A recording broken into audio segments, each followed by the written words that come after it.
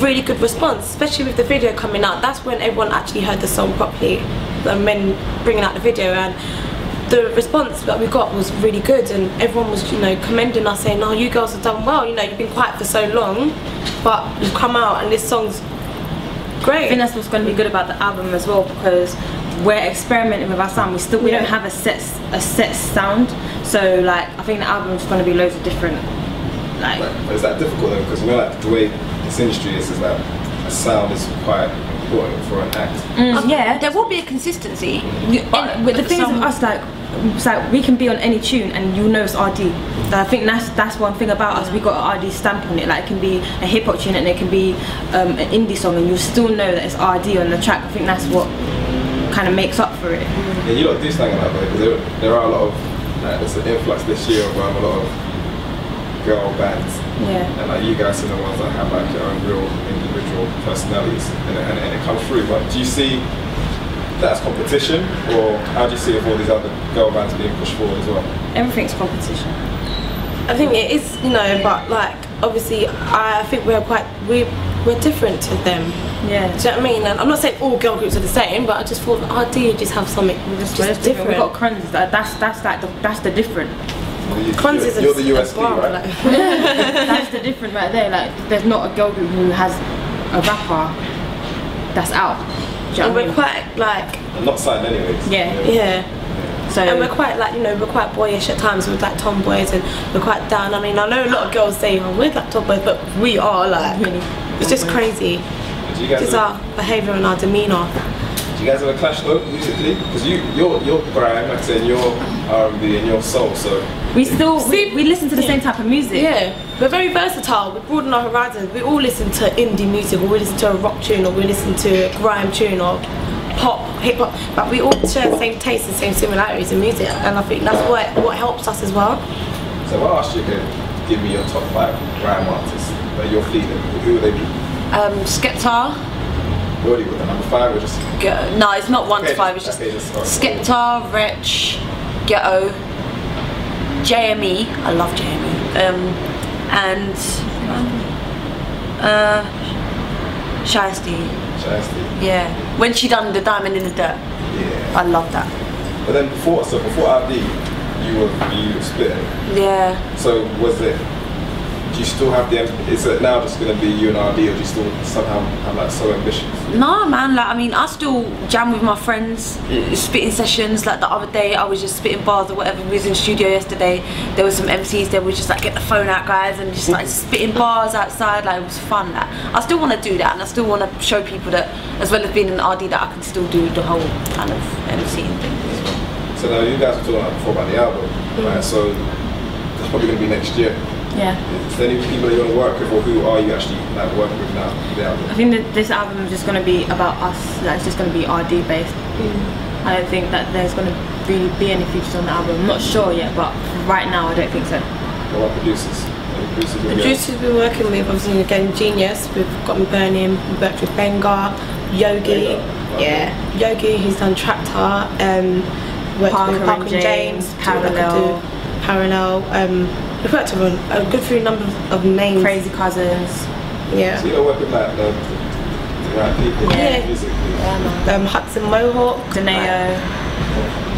So now let's talk about you guys' style, because your style, when I first saw you guys, like, your style was very obvious, but how would you describe your own style, like as a fashion?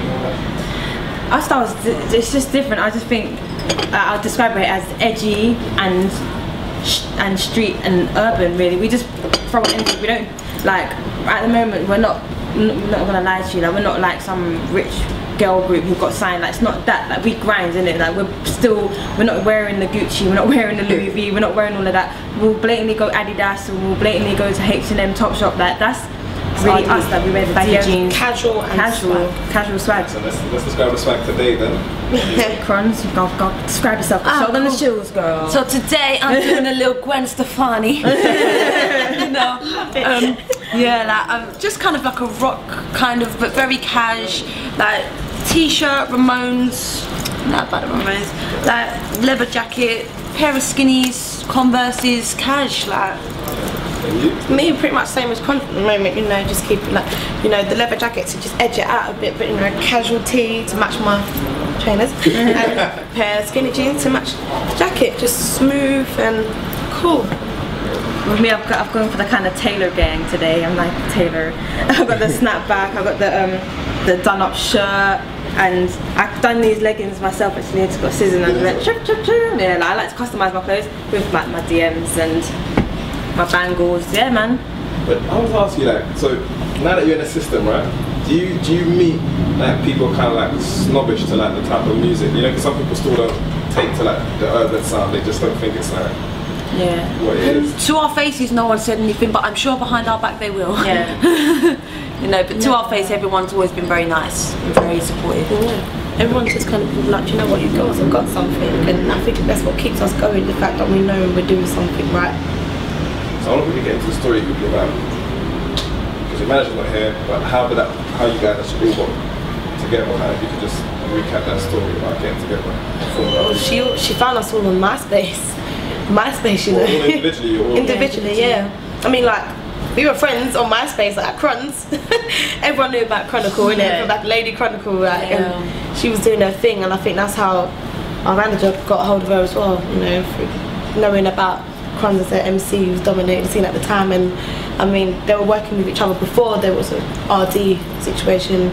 She brought me and Martika into the collective, and then from there, just clicked, and we just wanted to just move forward with this project and make it what it is. And it's been a journey, and it's been an experience, and you know, grateful for every opportunity that we've had, man, because it's been a learning curve. More to come, man. Yeah, more to come. One last thing, the video. I didn't even touch the video. Looked energetic, you know. Like, did you have to go to gym, or like, how do you? Everyone always I saw says the that. routine, I was like, this should be like a fitness video. Like, no, seriously, I was thinking. Yeah, listen, we have a lot of energy. Like, yeah, from when we started, we was in boot camp for 6 months straight, like 10 till 6 every day. No What kind of things you doing in the boot camp? dancing, singing, fitness, drills, MC styling, anything you can think of. Even facial, down to facial expressions, standing looking in the mirror and doing working on face. crazy. And we had a fitness coach as well. I remember when we were staying at Tika's for a week, and she used to come to the house at like 6 in the morning, and she'd be like, right, come on, and like she's like, she'll get us in my front room doing press ups, sit ups, doing all of that, and then she'll get right, let's go to carry the each park, other on the backs and run to the park. That's like what Beyonce started to do. Yeah. But that's like, I feel like in the UK, a lot of people don't really take that part seriously. That's they're why not, I think they're not on that regime. Yeah. They're kind of lazy with it. Oh, I do. You guys, but there's some people that feel like they're just gonna get out, go studio, sing. Yeah. But you guys actually like, you know. But sometimes we want to do that. Sometimes we're like, I can't be bothered, man. Just leave us alone. But like, it's for the best, because on stage it shows if you work out or not. And like Martika kickboxes, and I do a bit of roller skating on the side here and there, and like even those little things help out as well. Yeah, so showing that the physical fitness is quite important. Even jumping on train and doing all the walking and stuff. You don't understand these little things help people. But Ardina, it's great talking to you, ladies. Thank you. I wish you all the best. Thank you.